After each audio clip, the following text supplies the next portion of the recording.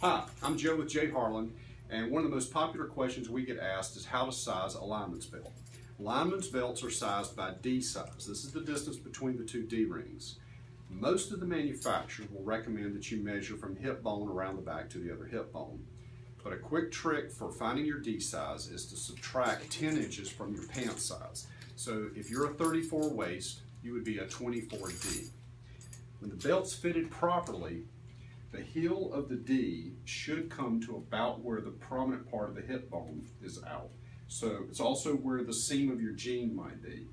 And anyway, if you want more information and you want to check out some belts, find us at www.jharlen.com. Thank you.